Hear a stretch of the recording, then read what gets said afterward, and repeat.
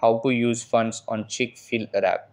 Hey guys, in this video, I am going to show you how you can use funds on Chick-fil-A app. So make sure to watch this video till the end and let's get started. So in order to use funds on Chick-fil-A app, what you have to do is first add funds to your Chick-fil-A app. So in order to add funds to your Chick-fil-A app, you have to follow these steps. Simply open the Chick-fil-A app and click on the For You icon at the bottom of the screen. Then select Account in the top right corner, then Payment and Subscriptions and Add Funds. If you wish to add funds from a Chick-fil-A gift card or e-gift card, select Transfer a gift card and then enter the gift card number and PIN. After adding funds, what you have to do is just order the food you love to eat and use your funds over there. So that's how you can use funds on Chick-fil-A app.